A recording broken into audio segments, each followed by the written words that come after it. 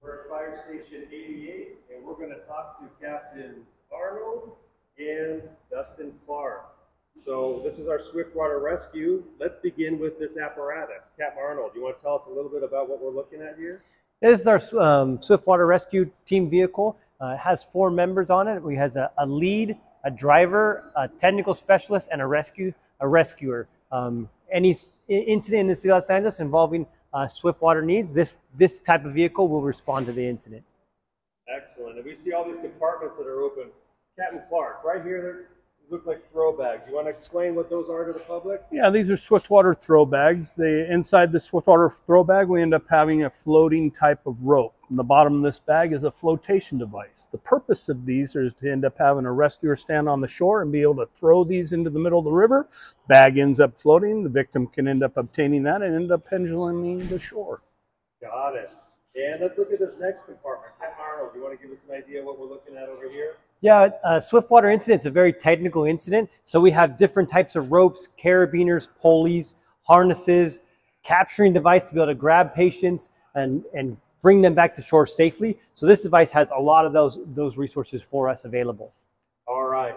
And we have, let's see, what about canines? Anything we do for dogs that are different? You know, funny that you end up bringing that up, Captain Scott. Over the years, we've had an opportunity to end up not only affecting rescue on the constituents of Los Angeles, but also their pets.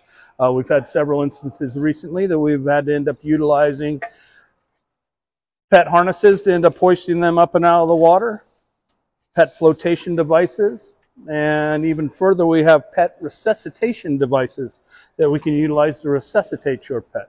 Not only serving the constituents, but their pets too. There you go. Now about the tail end of this, what do we have? So just like along the waterways, they're all very secured. So this is a rotary saw just in case we need to get in any gate. Sometimes like to call it the keys of the city because we can get in anywhere we need to get into.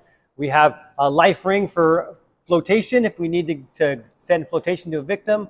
We have let's take a boogie board. We call it a rad board. If we need to float down the waterway to capture, it's another option. Some ladder, just a varying array of tools that we have here. So just in case, whatever the problem is in front of us, we have a tool that we can use to help solve the problem. And sometimes that includes going in the water. Absolutely. So what do we have over here, Captain Clark? Well, we're looking at each Swiftwater Rescue vehicle is equipped with 2 personal watercraft that's staffed by 4 members, 2 drivers and 2 rescuers that will ride in the basket.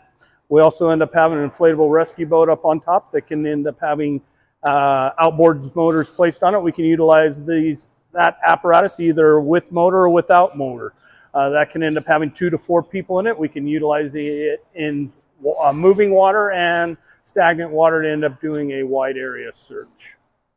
So both of you have been doing this for a while. You've seen different people get stranded in the LA River for different reasons. Can you give us a couple of tips that people can avoid? Maybe Captain Arnold, give us an idea of what people should not do. So I think the most important thing to recognize is that when there's any moving water of any sort, stay away. Don't get near it. Even the smallest amount of water to a few inches deep will sweep you away and can be a problem forever. So don't go near the waterways and be mindful of the friends, communities, pets, anyone else that's there as well. And to piggyback on Captain Arnold, moving water in vehicles. Less than 6 inches of moving water can end up sweeping a vehicle that is trying to move across the moving waterway, or what we refer to as Arizona crossing, can sweep that downstream and end up putting those people's life in danger. So a good thought process is stay away from the waterways. Don't end up fun and frolic down in there, and keep everybody out of harm's way. Well, thank you both. You heard it from them. Just 6 inches of water and sweep you off your feet. Thanks, Cap.